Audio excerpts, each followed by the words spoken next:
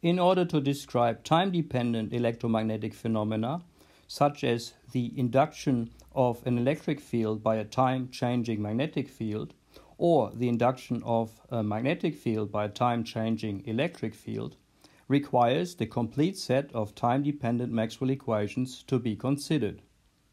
The four Maxwell equations are listed here in their most general form, and it may be noted that in addition to the space dependence, all four electromagnetic fields have now a time dependence. Also, the charge density ρ has a time dependence, so has the current density J. Of particular importance in understanding the time-dependent phenomena associated with electromagnetism is the coupling between electric and magnetic field that is inherent to the last two equations. Reading Faraday's law from the back, one can see that a time differentiation of the magnetic field, and taking the negative of that, gives a rotational electric field. Similarly, looking at Ampere's law, the last of the four equations, one can see that Maxwell's addition, the time differential of the electric field, gives a rotational magnetic field, H. These last two equations, thus, detail the coupling of the electric and magnetic fields, and they are crucial for discussing time-dependent electromagnetism. The coupling of the electric and the magnetic field was discovered by Michael Faraday in 1831. Michael Faraday's law of electromagnetic induction is demonstrated here using an ammeter and a 1-loop coil of wire, a 10-loop coil of wire, and a 100-loop coil of wire. The coils are connected to the circuit, and then a bar magnet is pushed through and pulled out. It is apparent that the magnitude of the observed current depends on the number of loops. 1 loop, tiny current; 100 loops, a large current. The magnitude of the observed current also depends on the speed of the motion. This is because it is the change with time of the magnetic flux through the coil that determines the magnitude of this current. The direction of the induced current changes if the magnet is turned around and the magnetic poles are swapped. The magnitude of the induced current also depends on the change in area through which the magnetic flux lines penetrate. In this case, the cross-sectional area of all three coils is the same, and it does not change. Therefore, the observed induced current only depends on the number of windings, the speed with which the magnet is inserted or retracted, and the orientation of the bar magnet. A very similar experiment was carried out in 1831 by Michael Faraday. Although Faraday had very little formal education, he became one of the most influential scientists of his time, making contributions to both chemistry and physics. His experimental work in electromagnetics formed the basis for James Clerk Maxwell's theoretical description.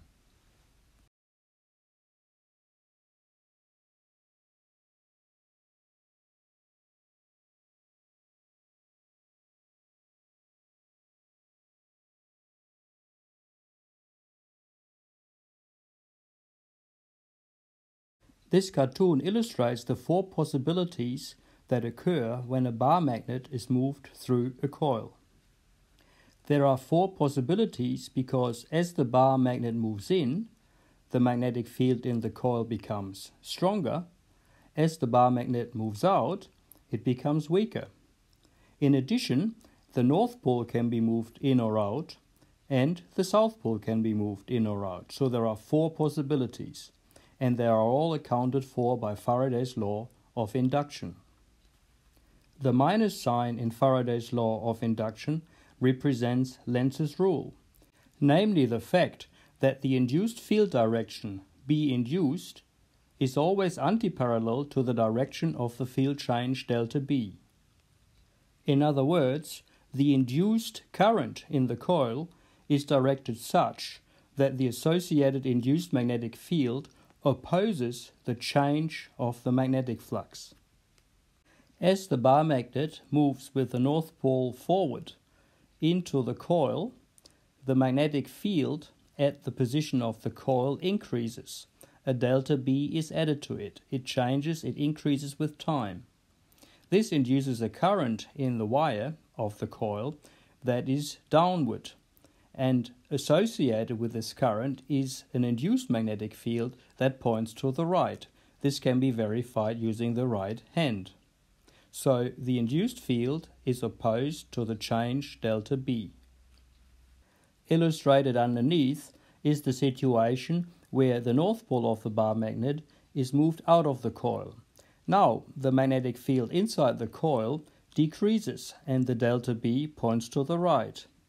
Induced is a current that is upward, so that the induced magnetic field inside the coil is pointing to the left. Again, induced field is opposed to the change delta B, in agreement with Lenz's rule. The two cartoons on the right consider the situation where the south pole of the bar magnet is moved out and then into the coil. In this case, the magnetic field inside the coil is directed to the right, and the change delta B can be pointing to the left as the south pole is moved out, because the magnetic field decreases in magnitude, or the delta B points to the right in the same direction as the magnetic field B inside the coil. This occurs when the south pole moves into the coil. In both cases, in agreement with Lenz's rule, the induced magnetic field associated with the current induced in the coil is opposed to the change delta B. The polarities in the drawings indicate where positive charges accumulate at the plus sign and where they diminish at the minus sign. This convention is not consistent throughout the literature. Sometimes in such drawings the polarities are indicated for an equivalent DC circuit that is driven by a battery. This photo shows original coils of Michael Faraday, maybe coils that are used in 1831. Two coils of copper wire are wound about an iron torus, and the insulation is provided by cotton that is held together with string. As we do today, Faraday observed that switching on and off DC currents in the left coil, for example, briefly creates electric currents in the right coil. Hi, I've got a rare earth magnet here and an aluminium tube. If I drop the magnet, it just falls under gravity. If I drop it into the aluminium tube, here it goes. It takes much longer. Look, here it is. Let's count this in seconds. 1, 2, 3, 4, 5 seconds it takes for it to come out. That's because in the aluminium, eddy currents are created that are such that the induced magnetic field associated with them opposes the motion of the rare earth magnet. 1, 2, 3, 4, 5. The effect is explained here. Illustrated is a rare earth magnet with a north pole pointing upward that falls through a tube. Above the rare earth magnet, the magnetic field becomes weaker, so the change of the field points downward. This induces concentrical electrical currents in the tube that run anti-clockwise looking from the top. Associated with these currents are induced magnetic fields. Two field lines are indicated in purple. The circulation of these field lines in the plane of the paper is anti-clockwise on the left and clockwise on the right. That means the induced magnetic field on the inside of the tube points upward. It points in the opposite direction as the change delta B. Above the magnet, the actual magnetic field of the rare earth magnet and the induced magnetic field B induced point in the same direction. Therefore, there is an attractive force pointing upward on the magnet.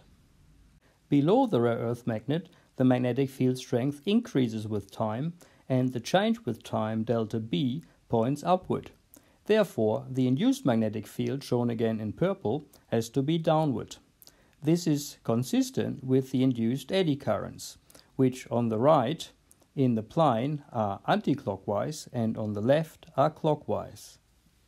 Since actual magnetic field in red and induced magnetic field shown in purple point in opposite directions, the magnet experiences a repulsive force that is also directed upward. The upward forces on the magnet decelerate the magnet so that it spends much more time inside the tube than would be expected for a free fall. The interaction between an original magnetic field and an induced magnetic field is effectively used in eddy current breaks. An example for a high-speed train is shown in the photograph. A metallic disc attached to the wheel moves at high speed through an electromagnet that might produce a magnetic field that is directed downward, as indicated here in green. In this cartoon on the right, eddy currents are induced that are clockwise, and on the left they are anti-clockwise. The repulsive and attractive forces between the induced magnetic fields and the original magnetic field have components that decelerate the motion of the disk D. What is now different compared to the static fields? Both charge density and current density are now time dependent. Charge distributions are still the source of electric fields, and the first Maxwell equation, diversion of D equals rho V, holds. So does divergence of B equals 0. There is no change here. Since no magnetic monopoles exist, the time dependence is of no consequence for the Gauss law of magnetism. The other two Maxwell equations change significantly. Let's first look at Ampere's law. Ampere's law tells us how magnetic fields are created. One possibility is a stationary current. A stationary current has a rotational static magnetic field. Furthermore, a changing electric field generates a magnetic field. These are the two possibilities of creating a magnetic field. They are both included in Ampere's law. Ampere's law also has to be consistent with the static case, for which the partial differentiation d on dt equals 0, so that it reads the curl of H, the curl of the magnetic field strength, is equal to the sum of current density plus the partial differentiation with respect to time of the electric flux density. Importantly, Ampere's law includes both the magnetic field and the electric field. One depends on the other. This has important consequences, and we say magnetic and electric field are coupled. We also note that the term d on dt of D, which is charge per time and area, has the dimension of current density. It is therefore often referred to as displacement current density. This term was originally introduced on theoretical grounds by Maxwell, and the term displacement current goes back to him. What motivated Maxwell to add an additional term to the experimental Ampere's law without having any experimental evidence for it at the time? That is explained here. Maxwell noted an inconsistency of the experimental laws as they were known at the time, and that inconsistency is best understood by looking at Ampere's law in its integral form, shown here. The closed path integral of the magnetic field strength H equals the current that penetrates through the surface that is limited by the contour of the path. Without the inclusion of the term d on dt of D, the situation illustrated on the right would be inconsistent. The sketch shows an electric current I that flows onto a parallel plate capacitor so that positive charges build up on the left plate and an electric field D is created between the plates, since the charges accumulating on the left plate are taken away from the right plate, so the left plate has a charge Q and the right plate has a charge minus Q. Without Maxwell's addition, Ampere's law would not be true for this situation. Compare the plane surface and the bulging surface. Both the plane and the bulging surface have the same contour, which is the ring on which the blue path differential dl is indicated. Going on a closed path around this contour gives the same integral h dl. Both surfaces, the plane surface and the bulging surface, have the same closed path integral h dl. However, they are very different surfaces. In the case of the plane surface, the current I passes through it before the left parallel plate, whereas the bulging surface is stretched out so that it reaches over the plate. This means that no current passes through the bulging surface. The right-hand side of the equation, the right-hand side of Ampere's law, is equal to 0. In contrast, for the plane surface, there is a finite positive current going through the surface, and the right-hand side of the equation is finite. This is a contradiction. Both surfaces have the same contour, giving the same closed path integral of the magnetic field H, but the bulged surface has no current I flowing through it. Maxwell's addition resolves this problem and achieves consistency.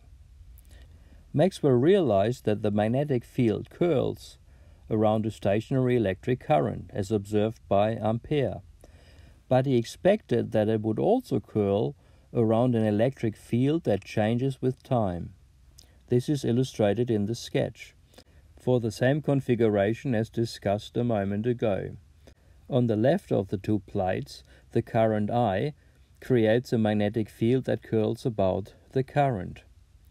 The current builds up an electric field between the two plates, positive charges on the left and negative charges on the right. That means the electric flux D between those plates increases with time, and as a consequence of that, a magnetic field curls about that flux vector. And on the right, because charges are taken away from the right plate, a current flows and a magnetic field curls around that current. Maxwell's great insight and theoretical prediction of the displacement current in 1862 completed the four Maxwell equations and made them consistent. The complete Ampere's law now reads: curl of magnetic field strength H equals current density J plus d on dt, the partial differentiation of the electric flux density D.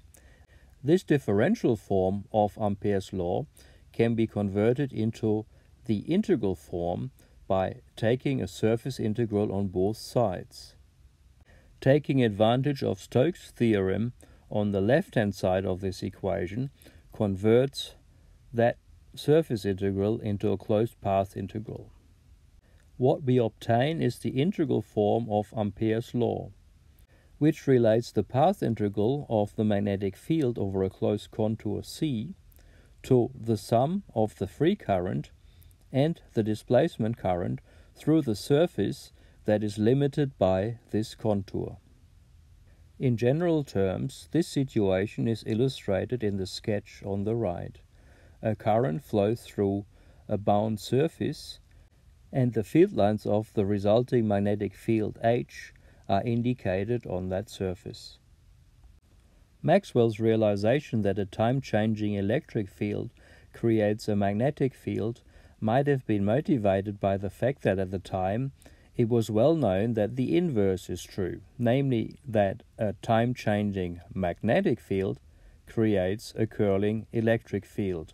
We know this as Faraday's law. In differential form, it reads: the curl of electric field strength E is equal to the negative partial time differentiation of the magnetic flux density B. The two cartoons visualize this statement. If the time change of the magnetic field is larger than 0, the electric field curls in an anti-clockwise sense, left-handed sense, as shown on the left. In contrast, if the change of the magnetic field is negative, then the resulting electric field curls in a right-handed sense, as shown on the right. The minus sign in the equation is a manifestation of Lenz's rule, ensuring that the build-up of the electric field opposes the original change of the magnetic field. Without the minus sign, a self-amplification would occur and energy would not be conserved. The minus sign thus has fundamental importance and guarantees self-consistency of the Maxwell equations. As illustrated at the beginning of this video, the validity of Faraday's law can be readily demonstrated with experiments. The experimental facts are also contained in the differential form of Faraday's law. We can see this if we define a surface S and integrate both sides of the Maxwell equation over that surface. Finally, we apply Stokes' theorem to the left-hand side and obtain the integral form of Faraday's law. We may imagine that the closed contour of our surface S is a conducting wire with ends 1 and 2. The two ends are physically separated so that we can measure a voltage difference, but they are so close so that we can theoretically assume that we have a closed contour. If we further imagine that this essentially closed loop is penetrated by a magnetic field that changes with time, we can apply Faraday's law and see if it agrees with experiment. Assuming that the magnetic flux density is directed upward and increases in magnitude with time, we expect that a current should flow from 2 to 1. In agreement with Lenz's rule, a current flow in this direction will counteract the increase of the magnetic field.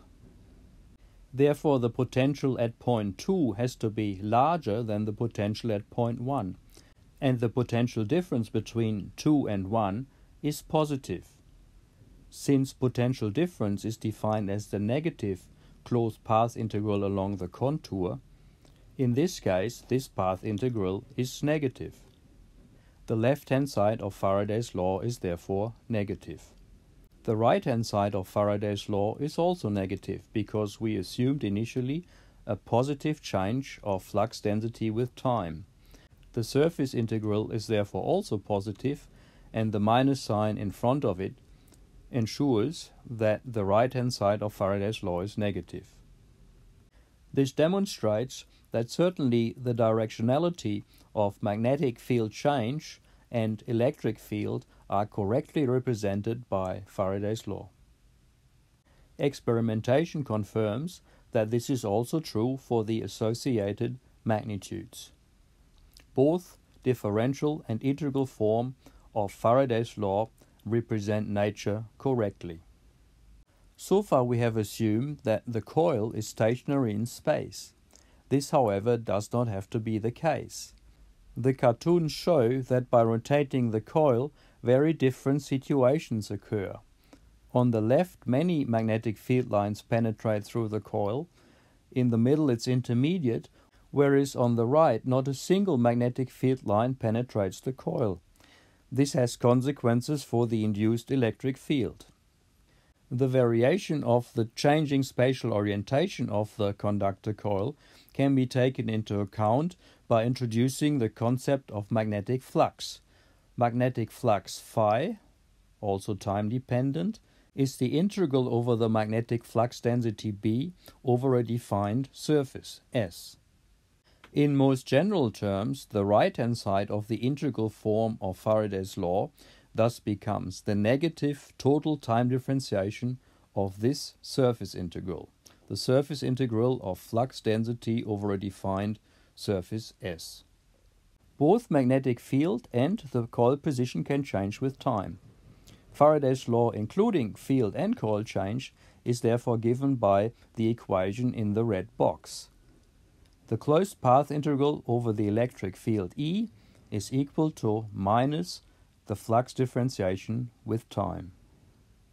One of the most important applications of Faraday's law is the AC generator, which is illustrated here.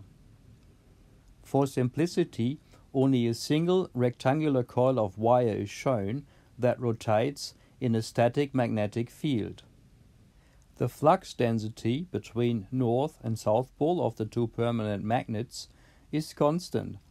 However, because of the rotation, the magnetic flux through the surface defined by the coil varies with time. This induces an electric field E in the coil that also varies with time, and the associated current changes direction as the coil turns. The current directions indicated are for the moment in time where the right-hand wire of the anti-clockwise rotating coil moves upward. 90 degrees later, in the upright position, the induced current is momentarily zero before it changes direction. It is clear that this arrangement induces an alternating AC current. This graph visualizes the correlation between the rotation angle theta of the coil and the voltage measured across the coil. In this cross-sectional view, a horizontal orientation of the coil corresponds to a zero voltage and zero current in the coil, whereas at 90 degrees, voltage and current are maximal. This simulation illustrates how Faraday's induction law can be applied to create a three-phase generator. First, it is shown how magnetic flux that changes with time can induce alternating electric fields in conductors that move electrons to the left or to the right. Multiplying the number of wires and arranging the wire so that it can take advantage of cylindrical symmetry gives a much more effective device. The permanent dipole magnet is replaced by a static electromagnet, and the poles are arranged that the magnetic field lines intercept the wire at many places along the cylinder. This results in a single-phase alternating voltage. Adding a second and a third coil, appropriately spaced between the loops of the first coil, gives the three-phase voltage output.